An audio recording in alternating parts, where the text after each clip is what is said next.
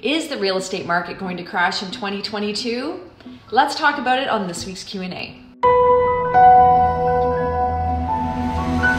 Hey everybody, and welcome back. I hope you had a great week. Thanks for tuning in.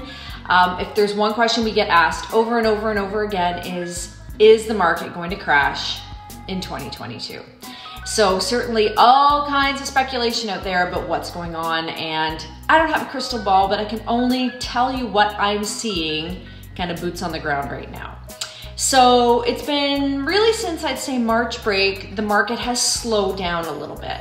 We're seeing it slower in terms of number of offers coming in, prices not necessarily falling, but not getting kind of the crazy prices we were seeing maybe on some properties. Seeing a lot of relists happening, so properties that didn't sell on offer night being relisted. So a little softer, things are sitting on the market a little bit longer. But do I think that the market is crashing? Absolutely not. But I do think it's slowed down a little bit. And by that really, I feel like everything is just kind of slowed down. Buyer interest, seller interest, everything just seems a little bit like midsummer right now.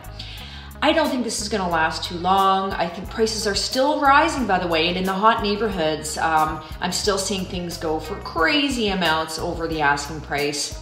Partly that's because people are listing maybe really low right now to attract attention. Where I have seen maybe a bit of a pullback is Durham region. Things, way more inventory on the market, things sitting a little bit longer. But prices are not dropping, okay? So just to make that clear, prices are still expected to rise this year, and I fully think that they will. I think it's just going to be a little bit slower of a market for the next couple of months. I predict by the fall, we're going to be kind of back in frenzy mode from what I'm hearing and what I'm seeing. I think if you're a buyer, I would definitely still be trying to get into the market sooner than later. If you're waiting for prices to fall, I don't think it's going to happen. That's my prediction. Who knows? Let's see how it shakes out. Anyway, if you have questions about that or anything, just reach out. We're always happy to answer those for you.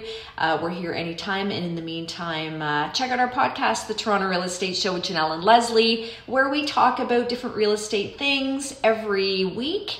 And you'll find that on Spotify or Apple Podcasts or anywhere you get your podcasts. Have a great day, and we'll see you soon.